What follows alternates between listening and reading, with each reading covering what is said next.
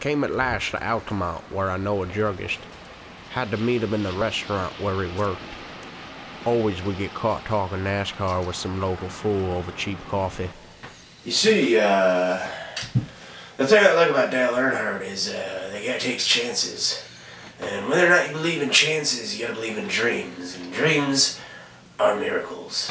Miracles are the fabric of my... No more local fools. I haven't been there in 5 years.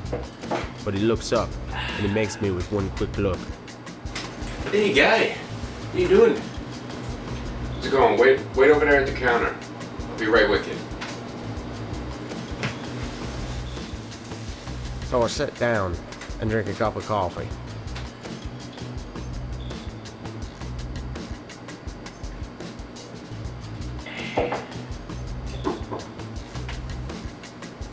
And after a while, he comes and sits beside me. So what do you want? I'll take a quarter PG and 100 NIMBYs if you got it on you. Meet me in the back in half an hour. Is that right? And then, 100 times Tuesday, we just bring these fucking rotten roses up. The fucking corpses pile up on the bevies. We keep the bevies there. The water laps at them like a bunch of fucking angry pack mules. Knapsack canvases filled with cocker spaniels, angrily lapping at their own testicles.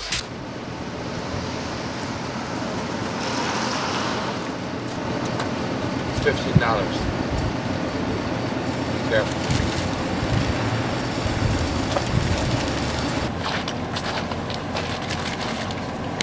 But what is this supposed to be for?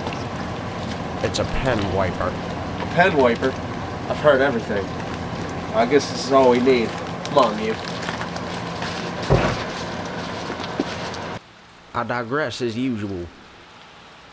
Pending more precise knowledge of brain electronics, drugs remain an essential tool of the interrogator in his assault on the subject's personal identity.